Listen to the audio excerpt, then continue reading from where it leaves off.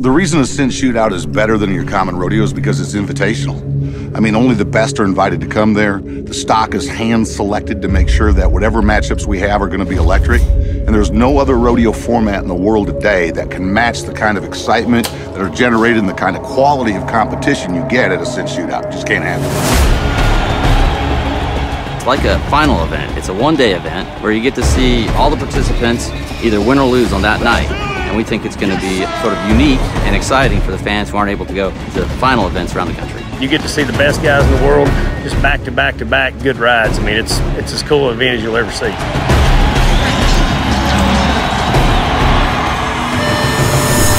Cinch Rodeo event is a different style of event where the contestants all compete in their respective event one time. The top 4 athletes in each respective event return to shoot it out for a winner-take-all purse. $10,000. One thing historically the rodeo industry has not done is exploit the characters that we have in our sport. Wallern, wasn't he?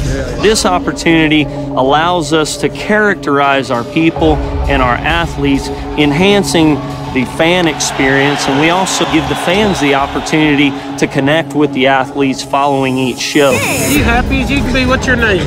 Peyton. I think it's going to be the deal in rodeo. It's going to be what takes those guys from the level they're at now to the true superstars they are.